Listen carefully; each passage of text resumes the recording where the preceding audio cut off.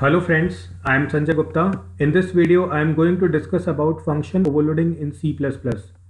So if you are facing problem in the visibility of this video, you can improve the resolution by going into the YouTube setting so that you can easily view the content of this video.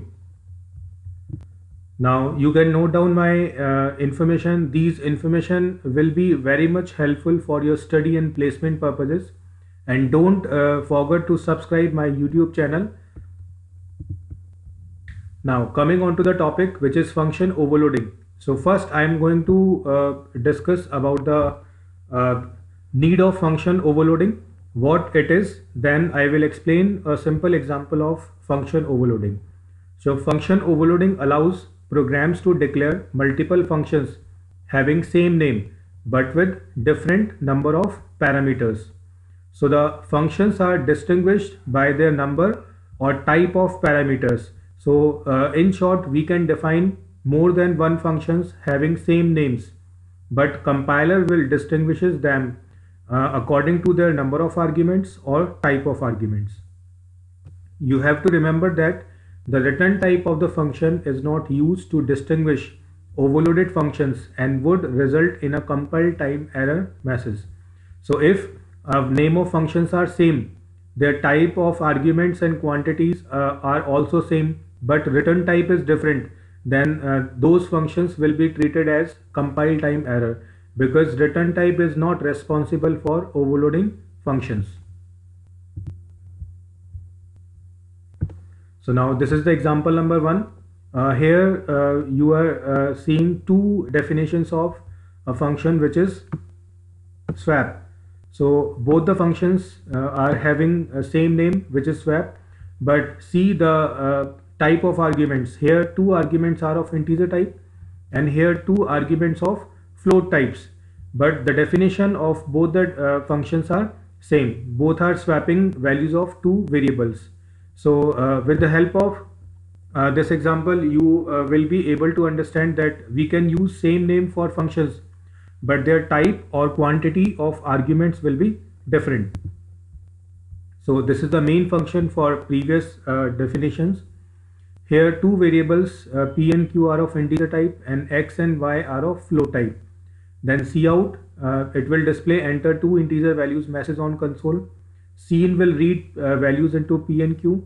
Then swap function is called and two arguments p and q are passed. So function call passing integer values.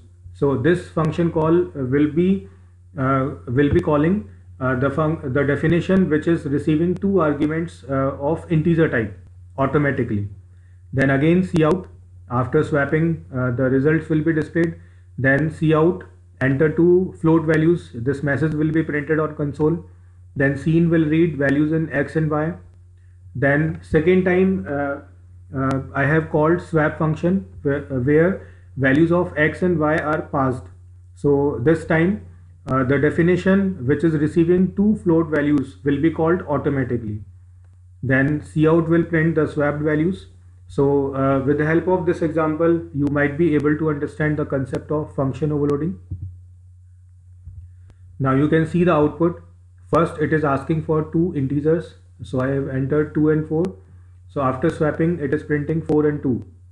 Then same with for float 2.2 and 4.5, and after swapping the values are 4.5 and 2.2.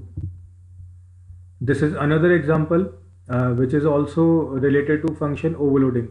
So in this example, two functions whose name are print, but here they are receiving different number of arguments.